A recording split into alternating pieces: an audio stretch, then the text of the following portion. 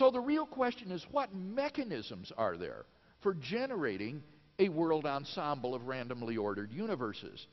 Well, Dawkins suggests two mechanisms. First, he suggests an oscillating model of the universe, according to which the universe has gone through an infinite series of expansions and contractions, and each time the constants and quantities take on new values. Unfortunately, Dawkins is apparently unaware of the many difficulties of oscillatory models of the universe, which have made contemporary cosmologists skeptical of them. Back in the 1960s and 70s, some theorists proposed oscillating models of the universe in an attempt to avoid the absolute beginning of the universe that was postulated in the Standard Model. The prospects for oscillating models were severely dimmed, however, in 1970 by Roger Penrose and Stephen Hawking's discovery of the singularity theorems that bear their names.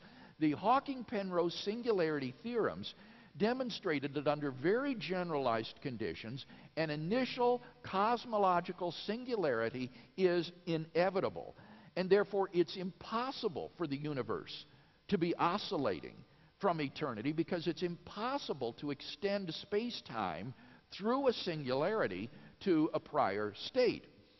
Reflecting upon the impact of this discovery, Stephen Hawking notes that the Hawking-Penrose singularity theorems, quote, led to the abandonment of attempts, mainly by the Russians, to argue that there was a previous contracting phase and a non-singular bounce into expansion.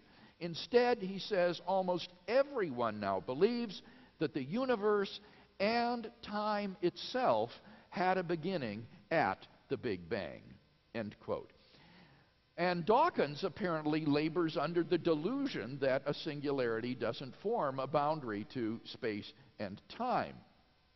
In any case, even if the universe could somehow oscillate from eternity past, such a universe would still require an infinitely precise fine-tuning of its initial conditions in order to persist through an infinite number of successive bounces, so that the mechanism that Dawkins proposes for generating the many worlds is not simple. In fact, quite the opposite. It's infinitely complex.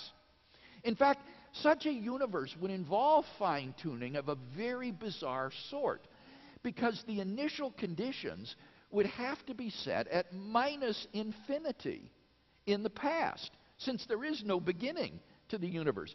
But how could that be done? How can you set initial conditions if there was no beginning? It seems to be logically incoherent.